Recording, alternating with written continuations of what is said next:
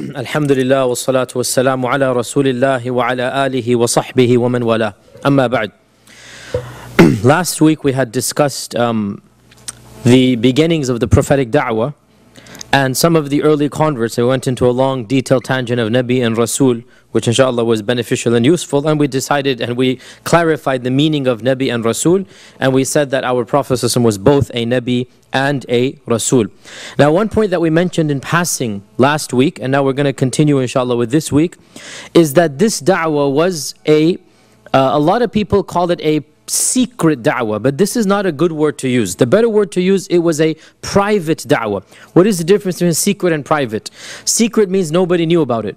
Private means you kept it to yourself, but it was an open secret. Our Prophet ﷺ did not do secret da'wah. His da'wah, when he started preaching Islam, rumors spread that he was preaching a new theology. The people heard about it. And this is proven in the story of Amr ibn Abasa, who was in Yemen. We said his story last week, that he came from Yemen because rumors had reached him that a new prophet or a new message was being preached. And he's in Yemen. And when he goes all the way to Mecca, the Prophet ﷺ says, don't accept Islam now. It's too early. And this shows that at this time the Prophet ﷺ was not preaching to anybody outside of Mecca, because he went in stages. Initially the preaching is only to the people in Mecca. So much so that when Amr comes, the Prophet ﷺ says, not now, later. Go back to your country. When you hear that I have become victorious, then come back to me. Now, this is very important because it shows that even in this stage, the Prophet ﷺ's da'wah was known, but he didn't make it public. It was private. What does it mean private? He went to his friends.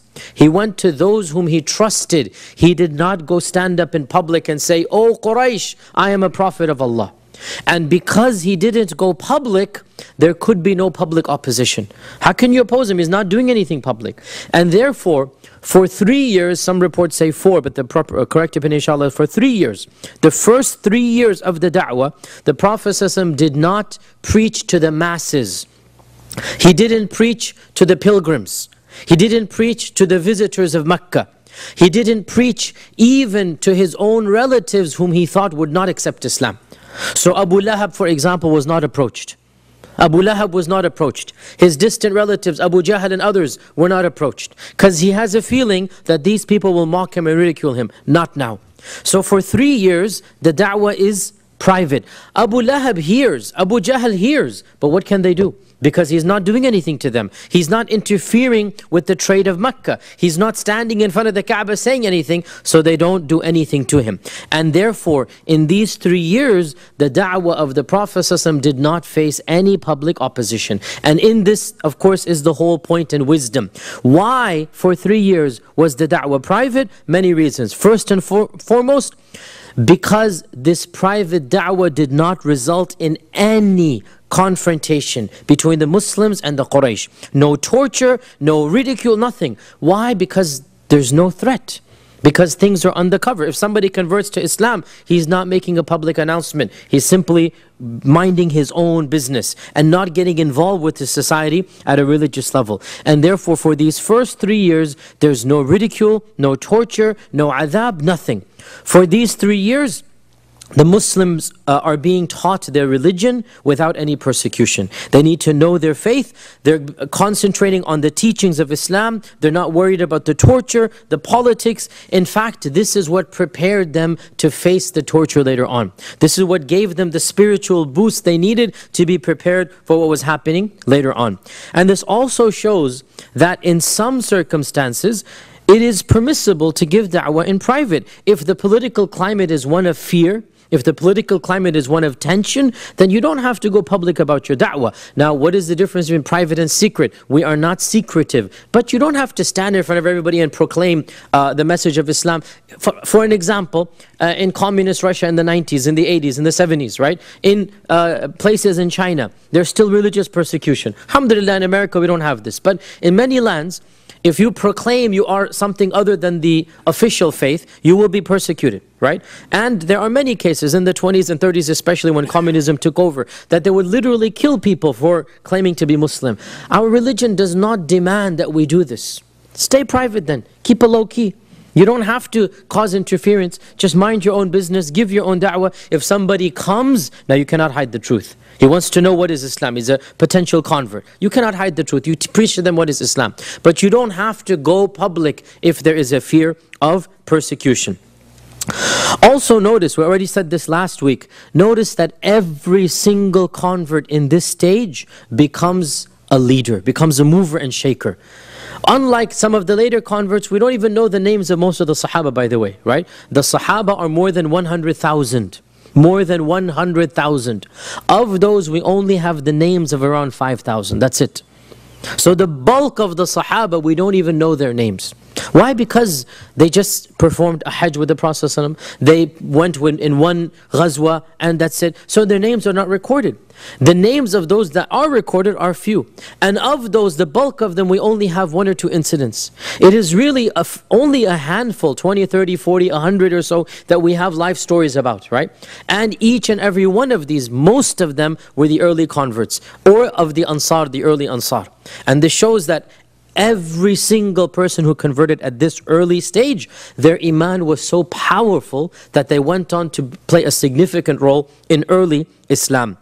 Also notice that in the first 3 years, apart from the 6 or 7 that I mentioned last week, Abu Bakr and Sa'd ibn Abi Waqqas, Uthman, Zubayr, Abdurrahman ibn Auf, apart from those few, the bulk of the converts were actually from the lower class. There were a few that were from the elite, and I mentioned their names, Abu Bakr, and you can even say Zayd ibn Haritha, because he was adopted by the Prophet ﷺ. So his lineage, even though it was not Qurashi, he was considered of the elite because he was adopted, quote unquote, Zayd ibn Muhammed, they called him. But these were 6 or 7. The bulk of the Sahaba, personified by Ammar ibn Yasir and Sumayya and Abdurrahman ibn Auf and of course Bilal and Abdurrahman ibn Khabbab ibn Arat. All of these of the Sahaba were of the lower class. And this is the general rule. It is so much of a general rule that Heraclius, the emperor of Rome, the first time the Prophet ﷺ wrote him a letter, he wanted to find out what is this religion. So he quizzed Abu Sufyan 10 questions, which I went over, I think, in the past, and which I will go over it again. One of those questions, who are his converts? Are they the rich and powerful, or are they the weak and the downtrodden? And Abu Sufyan said, well, the bulk of his converts are the weak and the lower class. And Heraclius explained, and he said, this is the sign of a true faith, that the first people who accept it are the weak and the lower class. Because it doesn't appeal to the rich. It doesn't appeal to the oligarchs. It doesn't appeal to the elite, because they're going to have to give up their privileges. They're going to have to give up their status. Whereas the poor, this is a message that they accept and understand because they know it is the truth. And also because when you're rich and powerful, you have more to lose when you change status quo, right? When you're rich and powerful, you want things to remain as they are. Whereas when you're weak and you're disenfranchised, then it is easier to see the truth. You don't have that much to lose. And of course Allah mentions this in the Quran, that even the earliest prophets, وَمَا نَرَاكَ اتَّبَعَكَ إِلَّا الَّذِينَ هُمْ أَرَاذِلُنَا بَادِيَ الرَّأْيِ, the people of Hud, they said, we only find your followers to be the Bedouins, or the people who take care of the sheep. This is your followers. And Allah subhanahu wa ta'ala mentions even the people of Musa, the Jews of Bani Israel. They were persecuted in Egypt, and they were the lower class of Egypt. But in the beginning they're the lower class, and in the end they always end up to be the victors. As Allah says, وَأَوْرَثْنَا الْقَوْمَ الَّذِينَ كَانُوا يُسْتَضْعَفُونَ مَشَارِقَ الْأَرْضِ وَمَغَارِبَ الَّتِي بَارَكْنَا فِيهَا. That the people who were persecuted, the Bani Israel in this case, eventually they became the leaders. And they inherited the land, even though they were the ones who were persecuted before. So in this early stage of da'wah, what was the wisdom? Once again, no persecution, make iman strong, allow the brotherhood to form. Each and every one of these converts becomes a role model, and many other blessings along with that. As we already mentioned, it seems, there's no authentic narration, but it seems that at this early stage, salah and wudu were legislated. And this is something that even logically makes sense. That from the very beginning, there was salah and there was wudu. Jibreel came down and he taught the Prophet ﷺ how to do wudu, and he taught him how to pray. And at this stage, prayer was voluntary, not obligatory. And it was made obligatory in Isra wal Mi'raj. And that's why when Allah told him to pray, he didn't need to be taught how to pray, because he already knew how to pray. When Allah told him you have to pray 5 times a day, he didn't need to be taught at that stage. But at that stage it became legislated. Also in this early stage, prayer was only 2 rak'at. There were no 3 rak'at or 4 rak'at. All of the prayers were 2 rak'at. And this is what Aisha says in a hadith in Sahih Bukhari. So, to summarize before we move on, and this is an interesting summary that you should memorize or write down, the stages of da'wah of the Prophet ﷺ, the stages of da'wah. The stages of da'wah are 5. The stages of da'wah are 5. And each of these stages is a legitimate stage for any Muslim community in the world depending on their circumstance. However we choose which stage to be. The first stage is the private da'wah. The private da'wah means you don't have to confront the public. Let the public status quo remain. You're too weak, or the political climate is too difficult.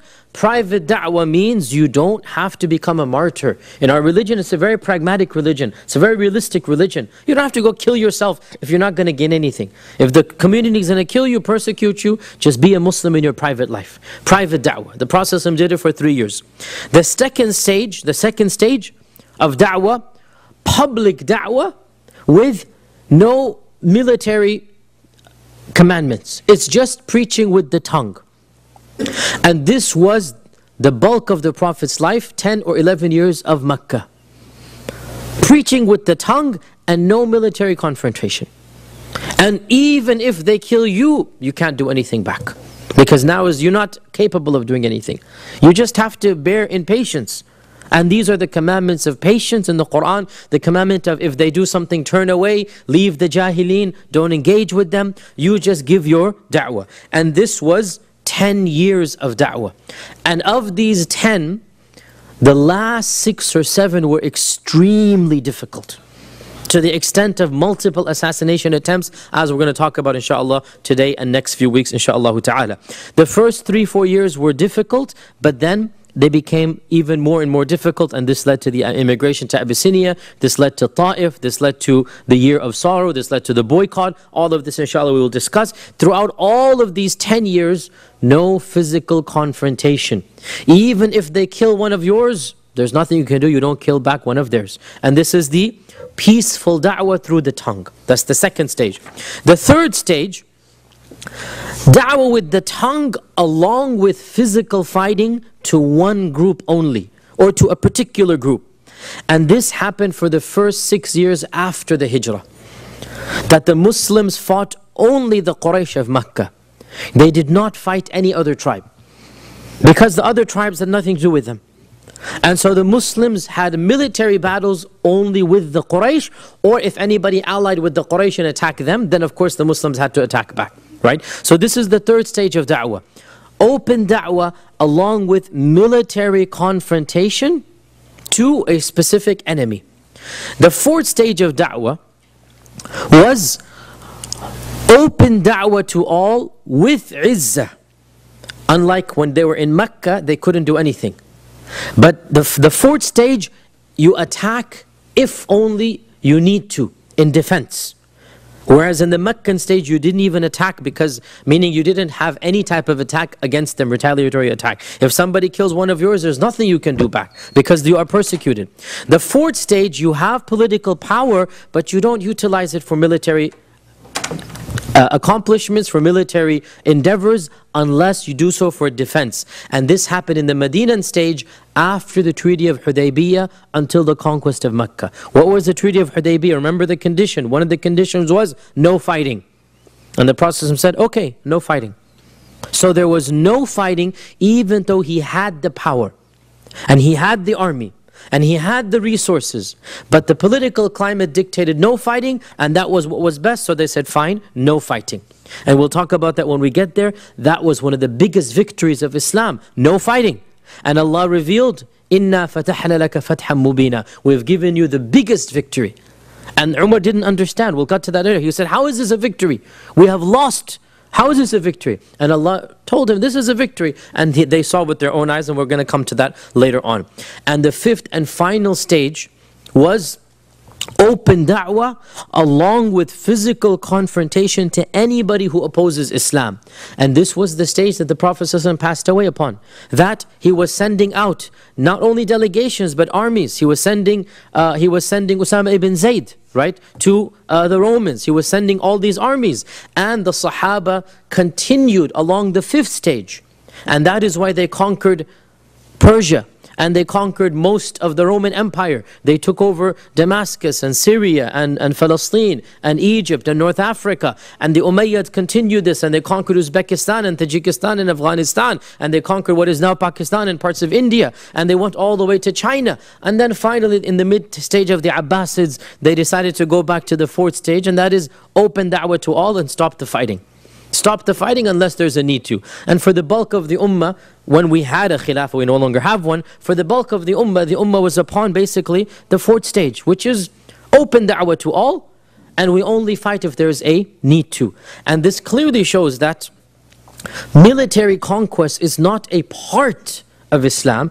It is a possible part that the ummah utilized when it wanted to and when it needed to. The main thing is to preach the message. And you utilize what is the best way possible. And historically speaking, our ummah has utilized all of these ways.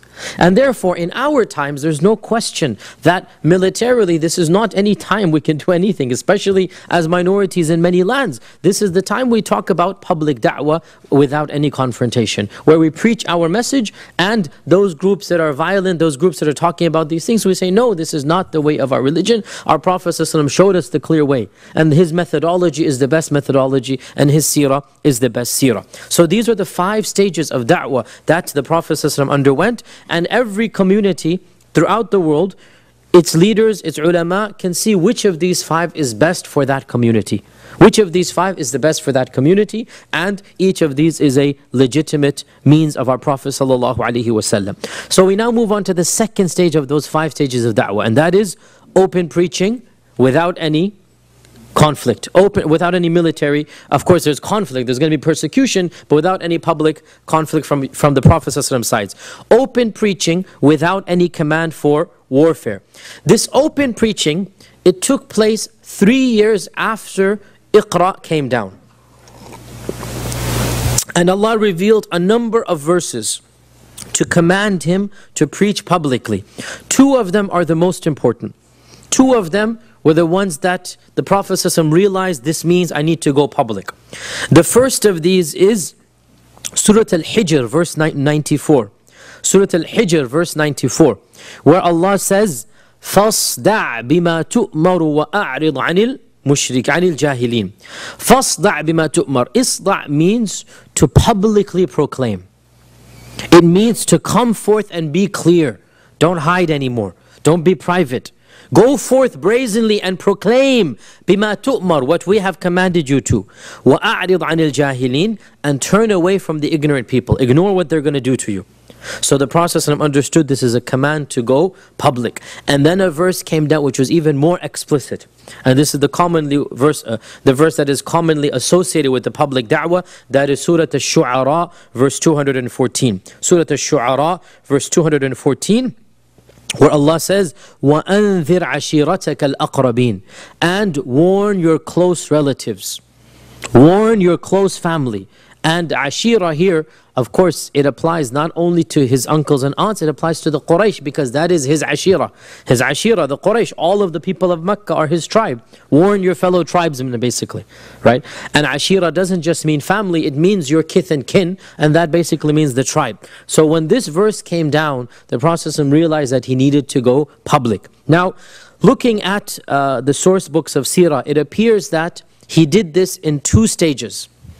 The first stage, he went public to the Banu Hashim only. That is his immediate tribe. Remember, and this is something, go back to lineage and ilm al-ansab or nasab. Remember, I've said this many times, the people of Mecca were all one tribe, the Quraysh. And within the Quraysh, there were at least 6 or 7 major tribes.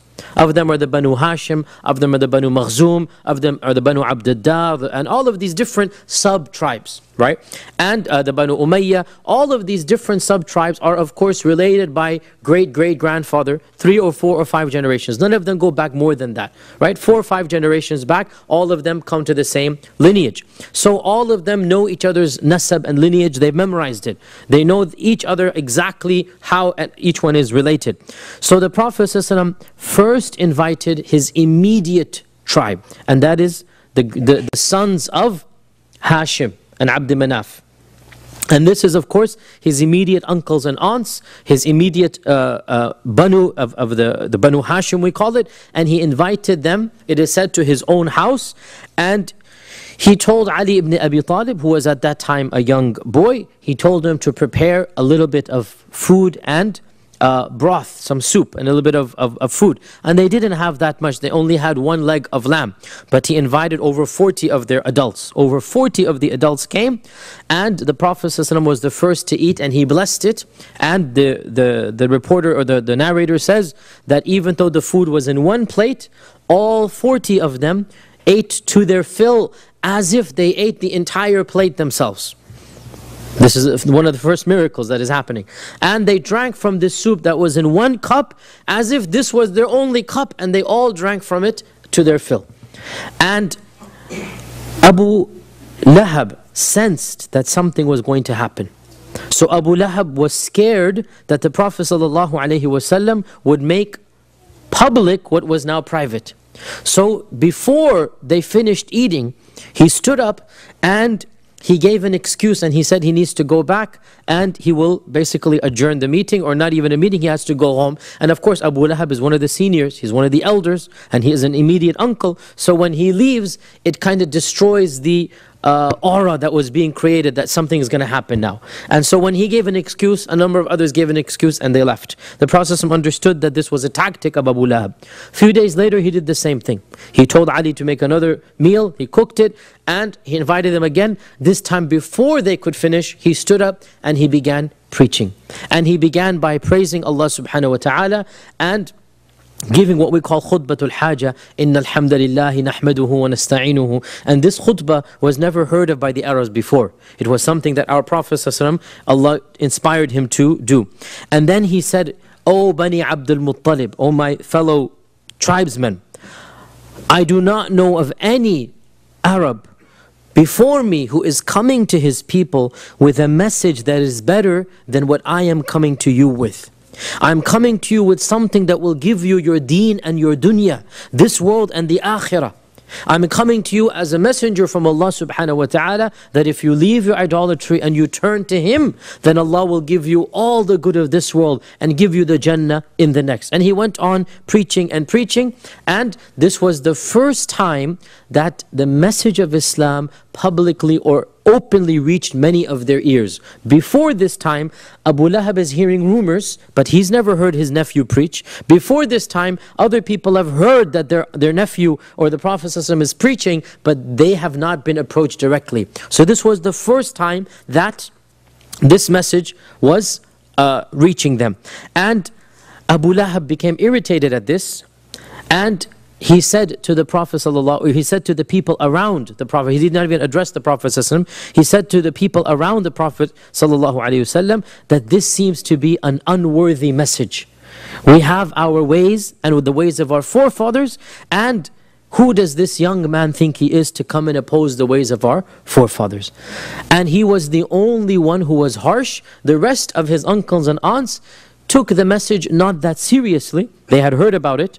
And Ali, it is said in one of the source books, Ali stood up and said, O Messenger of Allah, I will help you. And he was the youngest of all of them. And this is not surprising if this is true. And there's no surprise in Ali radiallahu anhu being this brave. So at this point, the people, his immediate relatives, did not accept nor did they reject, because again, this is a private gathering. It's in the house of the Prophet sallallahu alaihi wasallam, and the only one who publicly expressed some irritation was Abu Lahab. Few days later or a few weeks later, again we don't have an exact chronology, but soon after this is when the Prophet ﷺ went public to the whole city. Now he went public to the whole city of Makkah. And this report is reported in Bukhari, and it is mentioned, here is the famous story that all of you know, that the Prophet ﷺ climbed the mountain of Safa. Now, the mountain of Safa is the closest mountain to the Kaaba, as you know, right? And it was in fact much taller than it is right now. Right now you can say it's probably gone down 1/3 of what it used to be. When people go up and down, every time somebody goes up and down, some minuscule amount gets eroded away. This is just basic geology, basic knowledge, you know. So if you go up and down, the mountain is going to get eroded away. And so over the course of the last 14 centuries, Safa has gone down much more than it used to be. So for a person in Mecca to climb to the top of Safa, this was their equivalent of, I have a message to tell you. Nobody climbed to the top of Safa unless there's an announcement to make. And this is well known. So the Prophet ﷺ climbed on the mountain of Safa and he began calling the people. Now, you have to realize Mecca was probably had 1,000 people in it. That's it. Small little village. And one voice crying from the top of the mountain of Safa is enough to tell the people something is going on. So when the Prophet ﷺ is calling, "O Bani Abdiddar, O Bani Abdi Manaf, O Bani Hashim," this is basically a town hall meeting, as we would say in old America, maybe like that, right? Everybody has to come. No, this is not something that is done except for a major event. So people stop doing what they're doing and they come and they listen, because this is how you get the news across. And they waited for everybody to assemble, and then the Prophet ﷺ gave that famous speech that all of us know, and he said, "If I were to inform you," he gave them the basic question, "What do you know from me? How do you trust me?" And they said, "We know nothing but good from you. You are our son and the son of our brother. You are our nephew and the son of our one that we know. Have you heard any lie from me? We have heard nothing but good. You are Al-Amin." And then he said, "If I were to tell you that there's an army attacking," because again, he's standing on one side of Mecca and he can see what they cannot see. So he says, hypothetically, if I were to tell you I can see an army, would you believe me? Meaning, would you take action right now? Am I that trustworthy that if I were to tell you that I see an army right now, would you take action and become panicked and go and prepare yourselves? And this is something that otherwise you would require, you would go verify, you would go and check. But do you trust me that much that without any verification, just with my word, you will listen to me that there's an army? And they said, "Ajal, yes. Ma jarrabna alayka al-kadhib." We never heard you ever say a lie. We never heard you say a lie. And so here is when the Prophet ﷺ said, "Then know therefore that I am a warner sent by Allah to proclaim the coming of a severe punishment on the Day of Judgment, unless you turn to Him and leave your idolatry. O Bani Ka'b ibn Lu'ay, save yourselves from the fire of hell. I will not be able to help you. O Bani Murra ibn Ka'b, save yourselves from the fire of hell. O Bani Abd Manaf, O Bani Abdul Muttalib." And he began with the furthest tribe that was related to him, and he worked his way inward, closer and closer, until he got to the Banu Hashim, and then he began mentioning his uncles by name. O Hamza ibn Abdul Muttalib, O Safiya binti Abdul Muttalib, and in one version, O Safiya, the aunt of the Prophet ﷺ. And then he concluded with the person who was the most dear and the most beloved to him, and he said, O Fatima binti Muhammed. And every time he mentioned a name, the same phrase is said. You need to save yourself from the fire of hell. I cannot help you at all. This is my message to you. You need to change your lifestyles, and you need to think about the hereafter, because I'm not going to benefit you. And then with Fatima he added one phrase that he didn't add for anybody else, and that was, O Fatima binti Abdul Muttalib, save yourself from the fire of hell. I cannot save you on the Day of Judgment, except that from this world I will give you all that I have. I'm your father. You ask me anything that I have, it is yours. But in the hereafter, I cannot save you from Allah's punishment. So when he finished this message, and it was an inspiring, it was an emotional message, it was very emotional. He's telling his people that they need to save themselves, change their lifestyles. This is when the infamous incident happened, where Abu Lahab stood up and he took up some sand and he threw it. And this is meant to show vulgarity, to show, what is this? It's not even worth my sand. It's not even worth this sand that I'm throwing. And this is a sign of arrogance to throw sand at somebody. And he stood up and he threw it in the direction of the Prophet ﷺ, and he said, وَالْعِيَاذُ بِاللَّهِ تَبًّا لَكَ يَا مُحَمَّدْ أَلِهَذَا دَعَوْتَنَا. That Tabban lak means, may you be cursed, O Muhammad. And I seek Allah's refuge from simply saying this, but this I'm narrating what Abu Lahab said, that may you be cursed. Is this why you called us here? You wanted us to leave our whatever we were doing, and you called us here in order to do this? And this is when, of course, Allah revealed in the Quran, تَبَّتْ يَدَا أَبِي لَهَبٍ وَتَبَّ مَا أَغْنَى عَنْهُ مَالُهُ وَمَا كَسَبْ سَيَصْلَى نَارًا ذَاتَ لَهَبٍ وَامْرَأَتُهُ حَمَّلَةَ الْحَطَبِ فِي جِيدِهَا حَبْلٌ مِّن مَسَدٍ. And that is tafsir of the surah, Surah Al-Lahab, that deserves its own time and place. Abu Lahab was the first person to publicly oppose the message and to publicly ridicule the message was Abu Lahab. And he went a degree more than what he did a few days ago. And this, he's trying to show his quote-unquote bravery and manhood. That in private, in the house of the Prophet ﷺ, he was not that rude. He was not that vulgar. But now in public, he needs to put on this false sense of courage, this false sense of bravado, if you like. This is his own nephew. And so he needs to show how much he's opposed to it. And it was because of this arrogance that Allah subhanahu wa ta'ala responded back in that kind. And this is, of course, the sunnah of Allah subhanahu wa ta'ala, that never has a messenger been sent except that he had to face a struggle against his own people. Most of mankind do not want to change their lifestyles. It's difficult to give up what you're used to. It's difficult to lead a religious life. And therefore, even the Prophets ﷺ themselves, when they come, their own families and their own peoples reject them. And this has been the sunnah of Allah from the very beginning of time. Of the benefits we gain here is that every single person needs to be responsible first and foremost for his immediate family and then for society at large. Because Allah Azza wa Jal revealed, وَأَنذِرْ عَشِيرَتَكَ الْأَقْرَبِينَ. Before He revealed verses that proclaim the message to all of mankind. And we'll get to those verses in a while. Initially, the Prophet ﷺ is told, preach to your relatives. So much so that when a Yemeni comes to him, he tells him, not now, go back, later on. Not now. Because the message is not for now. The message for you is for later on. So, the responsibility of the da'i for immediate family is much more than for anyone else. And therefore the Prophet ﷺ first called Banu Hashim. And then he made the public call to Mecca. And then a few years later, he made the public call to all of humanity. From this point onwards, the Prophet ﷺ started preaching everywhere, in public venues, in front of the Kaaba. When the Hujjaj came, when visitors came to Mecca, the Prophet ﷺ would be waiting for them outside of Mecca. And when the visitors came, or when the Hujjaj came, he would speak to them in the marketplaces of Mina. This is when the Prophet ﷺ's da'wah became public. And of course, this is when the public opposition began as well. How did they oppose the message? By many ways. And inshallah today we'll summarize 8 or 9 of these ways that they oppose the message, and realize that what I'm mentioning today is not necessarily chronological. I'm simply summarizing how did these Qurayshis and people of Mecca oppose the Prophet ﷺ in his da'wah. What did they do to try to prevent him?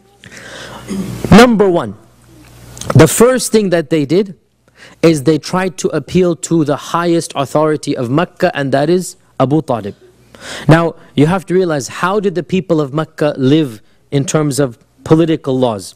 There was no one ruler out of all of Mecca. They didn't have a king. They were too arrogant to appoint one person, right? And by the way, one of the signs of a civilized society is to have one ruler. This is one of the signs of a truly civilized society, right? That they have one person in charge. You need to have somebody in the top. And when you don't have that civilized society, you have a little bit of chaos, then you don't have one ruler. The people of Mecca did not have one ruler. That was too much for them. What they did have was a Darun Nadwa. And that was a group of senior people, none of whom was actually in charge, but they had a say in the matter. Who were the people in this Darun Nadwa? Who were the people in this circle of, let's say, we cannot call it senators because there's no president, but you get my point. There's a group of people who are the main leaders. They are the representatives of each of the tribes. So each of the sub-tribes has a ruler. The Banu Hashim has a ruler, the Banu Makhzum has a ruler, the Banu Abd Manaf or the Banu Kilab ibn Murad, they have a ruler. Each of the sub-tribes has, call it a chief, but it's not the chief of the Quraysh. It's the chief of that one tribe. And the affairs of that one tribe will be in accordance with what the chieftain says. So the chief of, or the leader of the Banu Hashim was of course Abu Talib. The leader of the Banu Hashim was Abu Talib. And it was of the ways of the Arabs that the leader of the tribe is never deposed. He's never gotten rid of, he's never disobeyed, he's given the utmost respect, and then one of his children after him takes over that leadership. And that's why when Abdul Muttalib died, then Abu Talib took charge because he was the most respected of the sons of Abdul Muttalib. And so Abu Talib took on this leadership. So when the Prophet ﷺ started preaching, the first thing they do, they appeal to Abu Talib. And they went to him gently and they said, "O Abu Talib, this is your nephew cursing our idols, preaching a message that is different than our forefathers. Surely you cannot let this happen."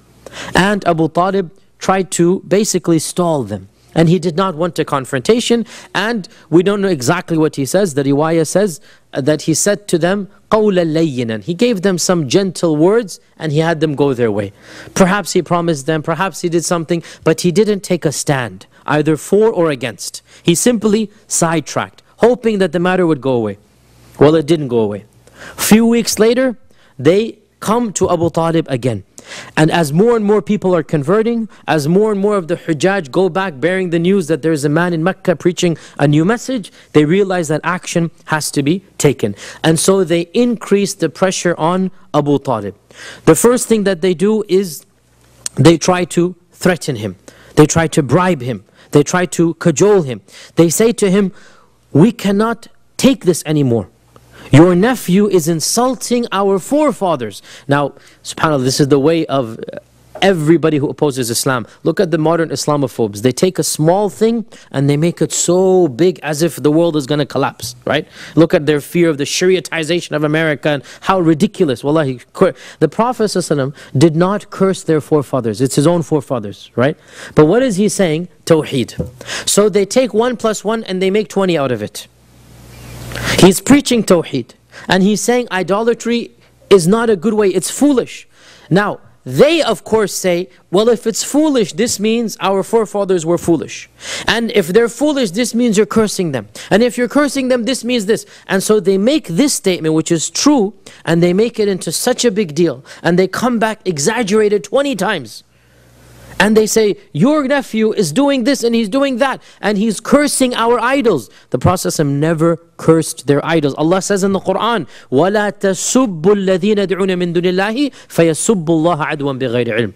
Do not curse their false idols. There's a verse in the Quran. And yet they accused him of cursing their idols. Right? Again, this is what happens when you're full of hatred. Doesn't matter what you do, they'll take 1 + 1, they'll make 20 out of it, okay? So they go back to Abu Talib and they say, your nephew is cursing our idols. He's ridiculing our forefathers. Again, he didn't ridicule the forefathers, but he is saying idolatry is foolish.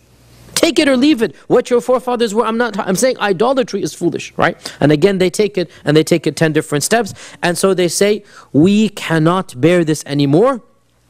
You either stop him from preaching yourself, or you hand him over to us and we do as we please. One of the two. We give you two options. You either stop him yourself or you hand him over to us. And Abu Talib had never been confronted by his people in this manner. Now realize that every leader, wallahi, every leader is outwardly powerful, inwardly very weak. Because every leader is dependent upon the people that follow him for that leadership. And that is why every leader has to appease his own followers. You cannot be a leader without appeasing your followers. You cannot be. Even if you're a tyrant, you need to have a core group whom you appease and who execute your tyrannical policies. Even if you're a mass murderer as a leader, you need to have a core you can trust. And that core, you give them everything that they want. And you'll overlook any crime that they do. Or else you cannot be a leader. It is only Allah Azza wa Jal who is truly Al-Malik. Everybody else is not really a true king, because they are not powerful. They're dependent on the people around them. They need to have viziers, they need to have ministers, they need to have army. So when your own people oppose you completely, you don't have any power. And Abu Talib had never been opposed in this manner. That every single member of the tribe is coming and saying, you have one of two options. You stop him, or else if you don't have the guts, give him over to us. What do you mean give him over to us? Once again, you need to understand the way of the Arabs. They could not harm one of their own tribesmen unless the chief of the tribe allows this. This is the law of the Arabs. And if they were to disobey it, they would face shame and ridicule. Never before had a tribe killed one of its own members with impunity. This is, you have to understand the gang mentality. If you're on our side, you're on our blood, then that's it. Doesn't matter what you do. If you commit a crime, we will deal with you internally. We're going to do, how do we deal with you? The chief or the leader has to decide. So as long as Abu Talib did not hand over the Prophet ﷺ, they couldn't do anything. They couldn't touch a hair on his head, because it would cause them shame, because they went against their own tribal laws. So they go to Abu Talib and they demand one of two things. Never had Abu Talib been confronted with such hostility from his own Banu Hashim. And so this is when he went to the Prophet ﷺ, the famous story, all of you know it. And he called his nephew, the Prophet ﷺ, and he said to him, "Oh my nephew, my people have come to me and they have said such and such. So be merciful to you and be merciful to me." Emotional blackmail here, right? Be merciful to you and have some mercy on me. I'm an old man now. Have some mercy on me. And do not place me in a situation that I cannot bear. You're making me do something, I cannot have it. This is emotional blackmail at its best. Because he's not threatening the Prophet ﷺ. He's saying, look at me. I'm an old man. My own people are doing this to me. Have some mercy on me. How much do you expect me to bear? And this is one of the most difficult and traumatic encounters of the life of the Prophet ﷺ. Abu Talib loved the Prophet ﷺ more than he loved his own children. And it was the son of his own full brother, Abdullah. And he dealt with him more than how a father could deal with his own son. And the Prophet ﷺ also had that same type of love that he would have for his own father. And this was his full uncle. And here's Abu Talib begging and pleading with him, that have some mercy on an old man. How much do you expect me to bear now? Stop. What else do you want me to do? And here is when the Prophet ﷺ himself became overwhelmed with emotion. And he said that famous statement that, "Oh my uncle, Wallahi, if they were to give me the sun in my right hand and the moon in my left hand, Wallahi, I could not give up this message until I succeed in what I'm doing, or I die a death in this path preaching what I am preaching." And in another version, which is probably more authentic than this one, he said to his uncle, "Do you see the sun, oh my uncle?" And his uncle said, "Yes." So he said, "Wallahi, I have no more power to stop preaching than you do to light your stick from the sun." He has a stick in his hand, right? To light your stick with this sun. You cannot do that. Similarly, I cannot do this as well. What is the symbolism here of the phrase here? The meaning here, there's a dual meaning here. The first is that the light that I have, the light of Islam, it is brighter than the light of the sun and moon. I cannot extinguish it. If they were to give me all of this light, I have a light that is brighter than this light. I cannot eclipse it. Nothing can eclipse this light. And then of course there's a symbolism here. Even if they were to give me something that is beyond this world, forget money, forget wealth, forget fame. Even if they were to give me something beyond this world, the sun and the moon, I could not give up what I am doing until I meet my death or I succeed in my message.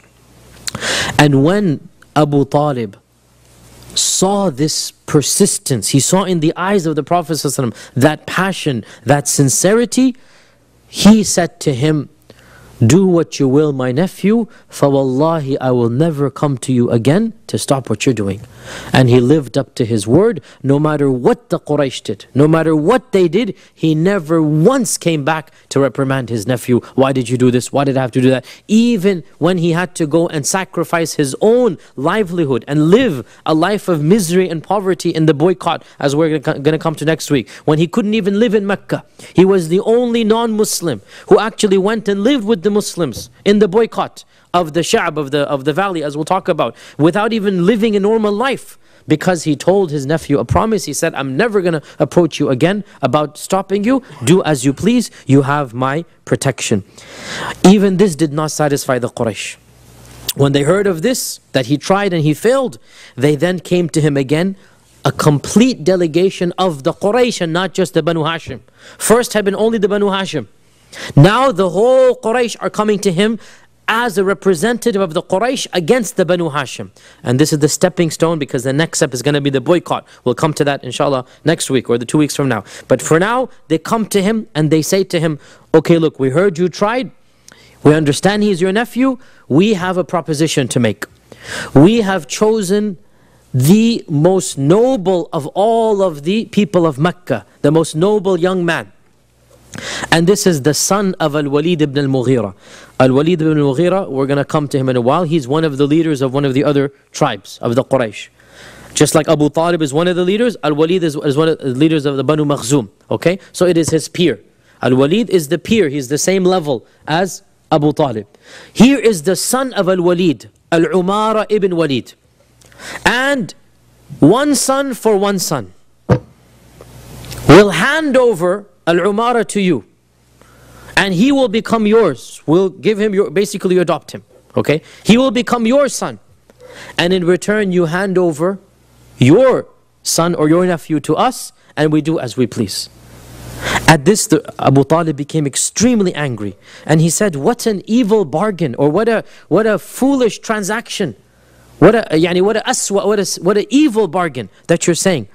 You want me to take care of one of your own so that I fatten him with my food, while you take my son and you kill him? What a foolish bargain is this? I take care of yours and you will go and kill mine? At this, Jubayr ibn Mut'im, and again Jubayr ibn Mut'im is, at this point in time, Jubayr is the eldest person alive in Quraysh. And he is considered to be as close to a ruler as possible.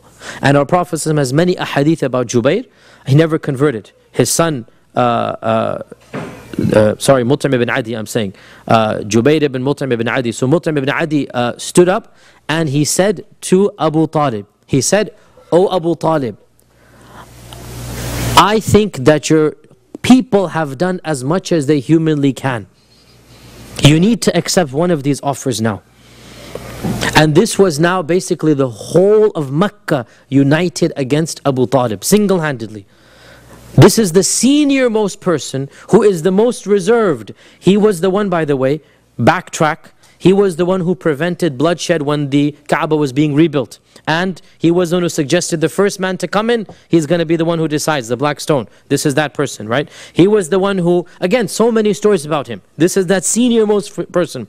He has the most sense, he's the least hostile to anybody, right? For him to take sides, this is a big deal. And he says to Abu Talib that, O Abu Talib, your people have done as much as is reasonably expected. What more do you expect them to do? They've given you all of these options. What more do you expect them to do? So Mut'im ibn Adi, it's not Jubayr, sorry, Jubayr was the Sahabi. His father is Mut'im. So Jubayr ibn Mut'im became a Muslim. In the Battle of Badr, we'll read his story. This is Mut'im ibn Adi. This is the senior one. And by the way, Mut'im ibn Adi, the Prophet said about him, Mut'im, the father, this one. The Prophet said about him in the Battle of Badr, that Mut'im had died after the Hijrah by a little while, so he never saw the Battle of Badr. He said, when the Prophet saw all of the prisoners of Badr, 72 prisoners with their hands bound and they're wondering what's going to happen, are they going to be executed, are they going to be ransomed, they don't know what's going to happen. The Prophet said one of the highest praises he ever said for any pagan, and he said it for Mut'im ibn Adi. He said, if Mut'im ibn Adi were alive right now, and he said to me one word about these 72 prisoners, that he wanted them back, I would have freed them all for his sake. That is praise.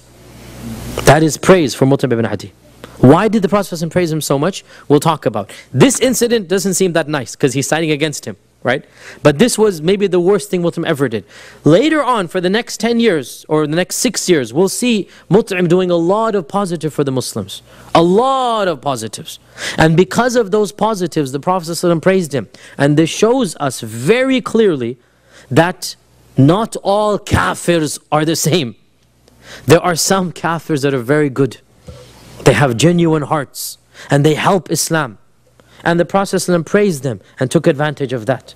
And there are others who are evil to the core, and the Prophet ﷺ cursed them and despised them. You don't treat all non-Muslims the same. And this is very narrow-minded that some of us have, that some of us think that our religion preaches this. No, our religion does not preach that we hate all kuffar. Our religion does not preach that all kuffar are filthy and dirty. No, some of them are very noble, and some of them are very ignoble. Some of them are very righteous and good in their affairs with us. Even if they have kufr in their private lives and they worship other than Allah, their characters are good. In their mu'amala with us, in their standing up, let's say, for human rights, for civil rights, right? In our times, you have many non-Muslims who bend over backwards when they see Muslims being discriminated against. And they do more for the community than many Muslims do. These are the Mut'im ibn Adis of our time. And we should help them and praise them, like the Prophet ﷺ praised Mut'im ibn Adi. In this case, however, Mut'im, this is in the beginning of Islam, he seems to take a stance that is not that praiseworthy. Later on, he'll redeem himself partially. He never accepted Islam. So Mut'im says to Abu Talib, like I said, that, "O Abu Talib, your people have done as much as is reasonable to be expected in this situation. Take one of these options and now come on, move on. Either give him over to us or stop him or take this young lad. What else do you want them to do?" And this was literally, you can say, Abu Talib versus all of the people of Mecca. And it is a very precarious situation because you don't know what's going to happen now. The next stage will basically be one of two things. And that is that they, most likely what would have happened, if Allah had not willed otherwise, they would have told Abu Talib, "You are no longer the leader of the Banu Hashim." And this would have been the first time in the history of the Arabs that a tribal leader had been replaced while he's still alive and healthy and mentally capable. Never before had they, this is a coup d'etat. Right? Basically, in our vernacular, this is a coup d'etat. You get rid of the ruler and replace him. This is unheard of in the Arabs, because how can you have a coup against your own uncle or your own grandfather? This is what a tribal leader is. It's not some stranger. This is your blood relative, your senior most blood relative. It's unheard of in their tribal system. And so Abu Talib takes on a bravery that is wallahi unbelievable, to confront every one of his tribesmen in the whole of Quraysh. And he says to Mut'im directly, "O Mut'im, this is a plot that you have hatched. To stand up at this time and to publicly take sides, you had this plan from before." He sees through the plot basically, right? This is a staged event. You have a script that you have and you're playing the script now. And then he says, and he threatens them, "Do as you please, I am not going to budge from my position." And this is what you call genuine bravery, because Abu Talib had no support whatsoever. Not one person to physically stand up and fight with him. It was literally his honor and prestige versus the whole of Quraysh. And he literally put it at their hands, because he told them, "I can't do anything. Do what you please, I'm not going to budge. You want to kill me along with him? Fine, I'm not going to budge." And he also wrote some poetry. And by the way, a point of a note here for the lovers of poetry, the classical poetry. You all know that there are famous poets in this time, the Mu'allaqat al-Sab'a, and all of this is of this era. The 7 most famous Arabic poems were of the era of the Quran being revealed. And Allah revealed the Quran in a language that was far more powerful than the 7 hanging poems they're called. Abu Talib was one of the most famous poets of the Quraysh, and his poetry is absolutely phenomenal. And Ibn Hajar and many others comment and they say that in fact Abu Talib's poetry is more profound and more beautiful than the 7 poems that were hung in the Kaaba. And if you read his poetry, which is recorded in many books, in Ibn Ishaq and Ibn Hisham, in the Tabaqat of Ibn Sa'ad, you find it is a very powerful with message. And at this occasion, he composed a series of poems chastising his own relatives and accusing them of being traitors to their own way of life. That you are not respecting the sanctity of your own relatives. And Allah Azza wa Jal willed that the Quraysh back down, even though he had no power on his side. Not one man to stand up, but it was that sense of dignity and that sense of sincerity that I am not going to budge and be inhumane, that you kill your own relative and my nephew, I am not going to let you do this. And the strength of his convictions won the day by the blessings of Allah Azza wa Jal. That's all it was, because nothing else would have saved him. He didn't have anything else. And in this one incident, we open up a window to see the wisdom of the whole phenomenon of Abu Talib. What do I mean by the phenomenon of Abu Talib? The Prophet ﷺ did not love anybody more than he loved Abu Talib. This is his father and mother in one. He didn't have a father and mother growing up. This is his grandfather's son. This is everybody to him. And yet, Abu Talib did not convert to Islam. And when the Prophet ﷺ begged and pleaded with him, even on his deathbed, when he's about to die, the Prophet ﷺ is 53 years old. Imagine, my dear brothers and sisters, the Prophet ﷺ had this figure in his life till he was 53 years old. Many of us, we don't have our parents at a young age. He had this uncle, if you like, a father figure, till he's 53, and his uncle is there with him. What a relationship he has. And now he's on his deathbed, and he's about to die, and he comes and he begs with him, Ya Am, قل كلمة أحاجك بها عند الله عز وجل. I beg you, say one kalima, and I will be able to argue in front of Allah to save you. Just say one kalima, and I'll be able to argue in front of Allah to save you. And Abu Talib was about to say it, because in his heart, actually Abu Talib knew that this religion is true. He had seen too many signs, he'd seen too many miracles, and most importantly, he knew who his nephew was, and he knew his nephew couldn't tell a lie. But there was one thing that was more precious to him than his nephew, and that was his father. And that was the lineage, the prestige. You are the son of Abdul Muttalib. You are the inheritor of the legacy of Abdul Muttalib. That prestige of nasab, of lineage, which was everything for the Arabs, right? For the Arabs, that was everything. The Quraysh at that time, for the Arab tribes, everything was who your father was. And he happened to be the son of the most famous Arab of the previous generation. And we already said that a person's legacy pinnacles around 40, 50 years after his death, right? We said this many weeks ago, that the legends grow after a person's death. Just like in our times, JFK, for example, is actually more admired than when he was when he died. During his presidency, JFK had a lot of negatives about him and a lot of things. And now, MLK as well, Martin Luther King, when he was alive, scandals, this and that. Now, look at his legacy. It's human nature, you kind of aggrandize the people of the past. So Abdul Muttalib reaches his pinnacle of legacy, right? And now this is Abu Talib, the son of this giant, mythical giant. This is his son. And so, one thing is more precious to him than the truth, and that is his lineage. And he's just about to say the kalima, and Abu Jahl is standing there. The people of the Quraysh surrounding him, and the Prophet is begging him to say the kalima, and Abu Jahl sees his mouth open. He gets scared, because if you convert, we're in trouble now. And so he says to Abu Talib, are you going to leave the religion of your father? The father. Are you? He didn't even say really paganism. No, the religion of your father, the way of your father. And that caused his mouth to close, and that's when the Malik al-Maut came and took his ruh, and he did not say the kalima.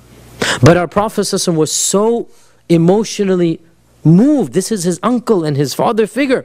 He said, I will ask Allah to forgive you, even if I don't have permission. Because realize, for the prophets, all the prophets, you need permission to take a step. Why did Allah subhanahu wa ta'ala do what He did to Yunus? Why did Allah Azza wa Jal do to what He did to Yunus? Because Yunus left his people without permission. Yunus left his people without permission. And you cannot do anything as a prophet without permission from Allah. You need permission.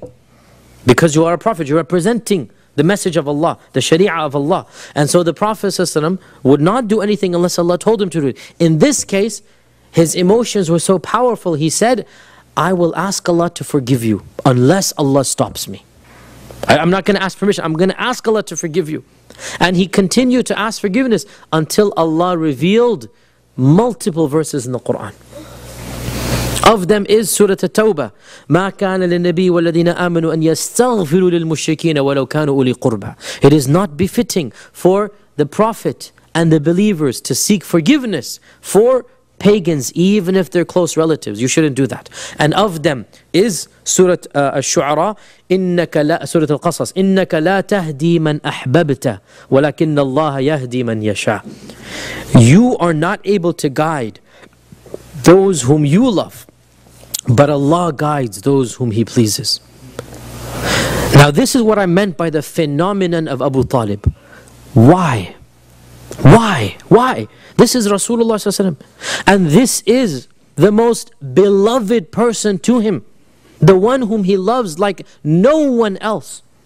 So much so that many years later in the conquest of Mecca, when Abu Bakr comes to the Prophet ﷺ with his own father Abu Quhafa being carried by the people, and his beard is completely white, and Abu Quhafa is a pagan and an enemy of Islam.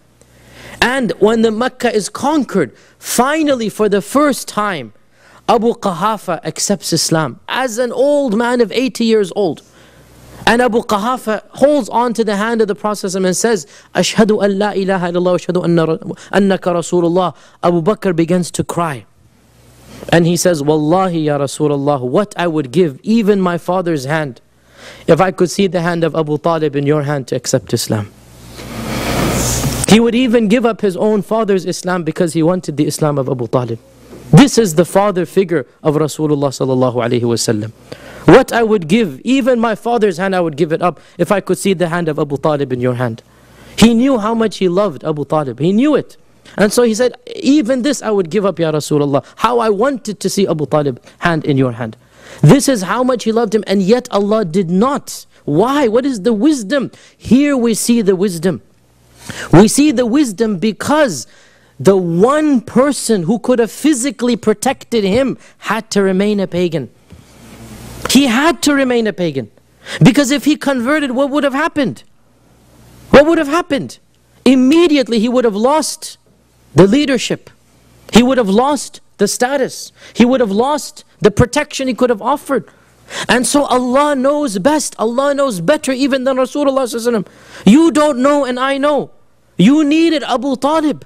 You needed him to do what happened to you. And so Abu Talib remained who he remained because that was his one claim to fame. That was his one claim to power. You are the son of Abdul Muttalib. How can we oppose you? And because of that power, the Prophet ﷺ could preach as he preached. It was only after the death of Abu Talib, when Abu Lahab took charge, that the Prophet ﷺ had to leave Mecca and go to Medina. He was going to be killed. It was only after that. And he had to be who he had to be, Abu Talib, I mean. He could not convert. And also, of course, there is also the wisdom here that is clearly, that Allah mentions in the Quran. Clearly, the wisdom of nobody can dictate to Allah what Allah wants to do. Not even Rasulullah sallallahu alaihi wasallam. And in this is a clear indication that our Prophet ﷺ, even if he's the greatest human being, he is not God, he is not a demigod, he is not the son of a God, he is a human being. He does not control the lives of other people, including his own uncle. إِنَّكَ لَا تَهْدِي مَنْ أَحْبَبْتَ وَلَكِنَّ اللَّهَ يَهْدِي مَنْ يَشَاءُ. You cannot guide somebody just because you wanted, Ya Rasulullah. Only Allah guides somebody whom He wants to guide. Even Rasulullah, as he said in his first khutbah to his own daughter Fatima, I cannot protect you from the fire of hell. It's not mine to do so. And this clearly shows there are many Muslim groups out there that have taken this love of Rasulullah to an extreme level, and they make him out to be literally a god or a demigod. And in his own lifetime, we see he couldn't protect his own uncle because Allah had a higher wisdom than him. And notice as well, and with this inshallah ta'ala we will conclude for this week, notice as well the example of 4 uncles of the Prophet ﷺ, each one of whom occupies such a different level. Lineage means nothing in Islam. It is your own actions. 4 uncles, all of them children of Abdul Muttalib, all of them direct uncles of Rasulullah ﷺ, and all of them have places different from one another. The highest of them, Hamza, Sayyidu Shuhada. No one of the Shuhada occupies a higher level than him. Hamza, the Sayyid of the Shuhada. And then there is Abbas, who is one of the great Muslims, but he cannot be compared to Hamza or even of the 10 elite. He is a Muslim and he converted later on, and he was not of that level of the 10 elite, and he was of the righteous. And this is Al-Abbas ibn Abdul Muttalib, the father of Abdullah ibn Abbas. So these two are Muslims, the one at the height of the ranks, the other, alhamdulillah, at a good level, but not at that level as some of the higher. And then you have 2 who did not convert to Islam. You had Abu Talib and you had Abu Lahab. As for Abu Talib, then he is the highest person ever amongst the non-Muslims in the history of our religion. No one occupies a rank higher than Abu Talib, even though he is still not a Muslim. And Al-Abbas asked the Prophet ﷺ, hadith is in Sahih Muslim, Al-Abbas asked the Prophet ﷺ, Ya Rasulullah, your uncle, he benefited you so much. Weren't you able to benefit him back? Listen to this hadith. His own brother is saying that my brother helped you so much. Couldn't you help him a little bit back? And the Prophet said, yes, I did. I did. Because of my dua for him, that Allah allowed me to make one dua for him, Abu Talib has been removed to one of the outlying perimeters of the fire of hell. And were it not for my dua, he would be in the pits and the depth of the fire of hell. In another version, we read that Abu Talib has the least punishment out of all of the people of Jahannam. No one in Jahannam is being punished lesser than Abu Talib. No one. And this shows us the benefits that the Prophet ﷺ did manage by the permission of Allah to bring about for what he has done. The least person being punished. But he didn't get to Jannah because he's an idol worshipper. And Allah will not forgive the sin of shirk. And this is the highest of the kafirs ever. And then you have the opposite extreme, and that is Abu Lahab, for whom Allah revealed a surah that we recite in the Quran that curses him till the day of judgment. The one person who is cursed by name in the Quran. We already mentioned Zayd is blessed in the Quran, mentioned by name. Abu Bakr is indirectly referenced. The one enemy of Islam who is mentioned by name, there is no other name amongst those enemies of Islam of that time. There are indirect references, yes, indirect. Many references to people without name. But the one reference by name to the enemy of Islam is the uncle of the Prophet ﷺ. تَبَّتْ يَدَا أَبِي لَهَبٍ وَتَبَّ مَا أَغْنَى عَنْهُ مَالُهُ وَمَا كَسَبَ سَيَصْلَى نَارًا ذَاتَ لَهَبٍ وَامْرَأَتُهُ حَمَّالَةَ الْحَطَبِ فِي جِدِهَا حَبْلٌ مِّن مَسَدٍ. We recite the surah till the day of judgment, invoking the curse of Allah upon him for what he had done. These are 4 brothers. And every one of them occupies such a different level, even though they're all sons of the same father, and they're all uncles of the greatest human being who ever walked the face of this earth. All of this to show us, my dear brothers and sisters, your fathers and your children will not help you on the day of judgment. It is what you have done, it is what I have done, it is what each and every one of us have done in this world. And that was the basic message, the first message, the first khutbah that our Prophet ﷺ gave in public. And that is, you need to save yourselves. Nobody is going to help you. You need to live righteous lives. I cannot help you. Nobody can help you against the punishment of Allah subhanahu wa ta'ala. Inshallah, we will continue bidhnillahi ta'ala next week. Wa akhiru da'wana alhamdulillahi rabbil alameen. Wa sallallahu wa sallam wa barak wa alihi wa sahbihi ajma'in. We have 6 minutes inshallah for questions. Sure. Yes. I have one off-topic question for you. A couple weeks back, I think you gave a presentation at FedEx about Islam and Sharia, and if you just could tell us a little bit about that experience, one or two tough questions that you got and the response, and we can all benefit from that. It's an interesting topic, you know.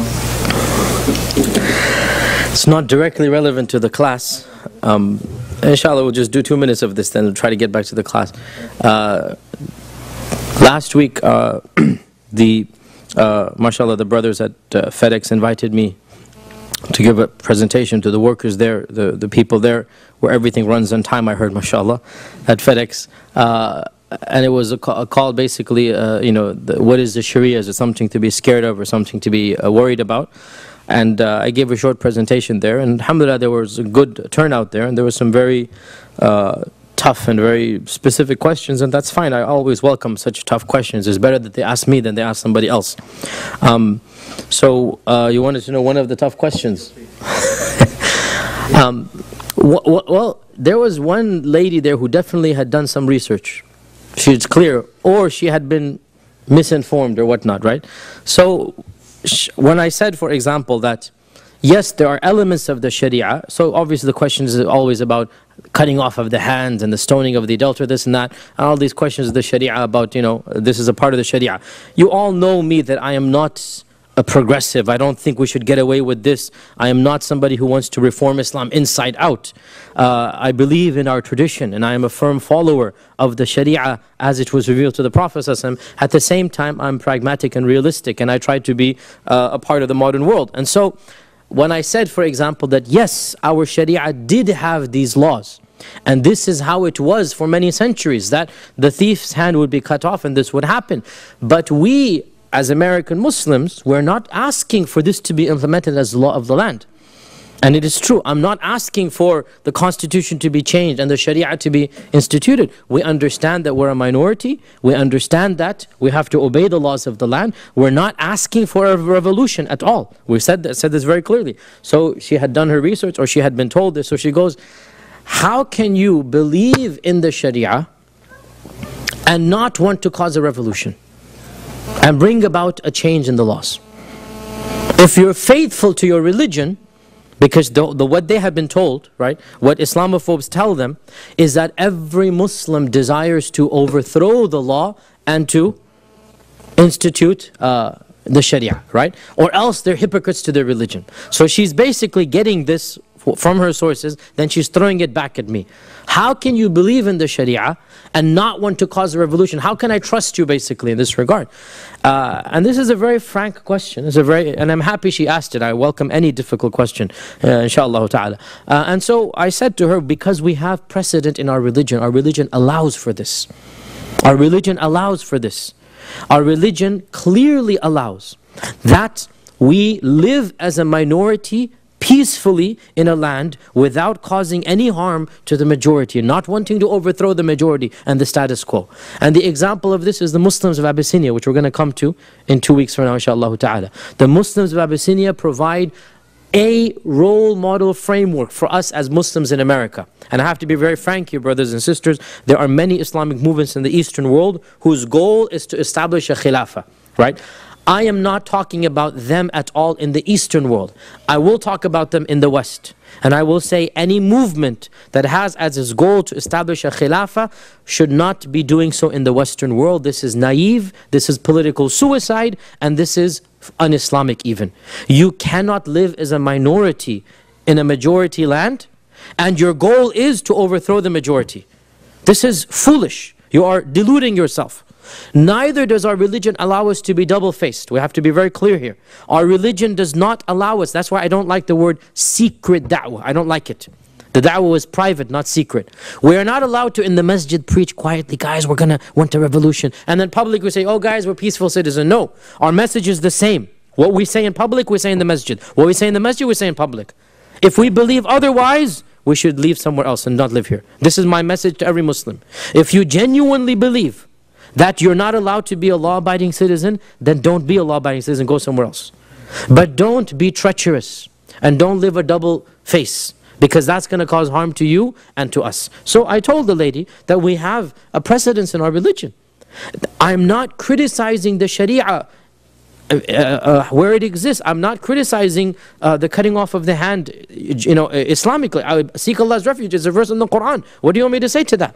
A'udhu billah from any Muslim saying this is jahiliyyah, is backward. Allah says in the Quran that when you catch the thief, then you cut off his hand. How can I criticize that, anywhere in the world? But I am saying, you asking me this question is irrelevant, because I'm not asking for it to be implemented here. I'm not asking for it to be implemented in America. We have the precedents in our religion of Muslims immigrating to Abyssinia, thousands, hundreds of them, not thousands, hundreds of them, and their condition to the Negus and the Negus condition to them was basically what we are, and that is, you let us be Muslims and we'll be a part of your society and be peaceful citizens, right? You don't interfere in our religion. We're not going to interfere, in overthrowing the laws of the land. The Muslims of Abyssinia did not plot and plan to overthrow the Najashi. The Muslims of Abyssinia were not planning to take over Najashi, right? Even when Najashi died and the next ruler came, they lived their lives. Until finally the Prophet ﷺ called them back to Medina in the 7th year of the Hijrah. And this provides a working role model for us. It's not exactly the same, there are differences, but overall there's a working role model, and that is that we're allowed to live as minorities in a non-Muslim land, and we respect the laws of the land, and they in return should give us the freedom to be Muslims. If they don't give us the freedom to be Muslims, then we go and find somewhere else to live. We don't have the right to be treacherous. This is not a part of our religion. We're never allowed to be treacherous. Never. Khiyana is never allowed in Islam. And that is to promise somebody something and say, yes, I promise to be a law-abiding citizen, and then you go and you bomb and you plot. No. If you don't want to do, if you don't promise them, go somewhere else in the world, I'm saying. Right? And you want to curse and preach against the country, go and do it somewhere else. But don't be a part of the society and give your land and your oath and your visa and your passport, and then in your heart and in your speech you are a traitor. That's not our religion. That's not our religion. And so I said, we have precedents in this regard. And when I told her this, you couldn't respond to that. But alhamdulillah, I firmly believe we do not have a problem Islamically to be a part of this country. Yes, there are issues we're angry about, and we resolve them in a legitimate manner. And that's my da'wah is always about this, inshallah. Going through the happy means, the middle, inshallah ta'ala. One question about the topic, so that we get to the topic. Yes? Is it true that Abu Lahab is given 2 drops of water every Monday because he feeds slaves on the occasion of Rasulullah sallallahu alaihi wasallam? The question is it true that Abu Lahab receives 2 drops of water every Monday because he freed 2 slaves when the Prophet was born? There is a hadith in Tabarani that mentions this, and it is inshallah an authentic hadith. And therefore, even Abu Lahab receives something which is minuscule, but it is still nonetheless symbolic. And that is that he gets 2 drops of water. 2 drops of water for having shown happiness at the birth of the Prophet ﷺ. Where does this narration come from? I can look it up for you, but it's in Tabarani. But I can look it up for you exactly and give it to you, but it is in Tabarani. Al-Mu'jam al-Kabir, inshallah. With this, inshallah, we need to conclude for Maghrib, inshallah.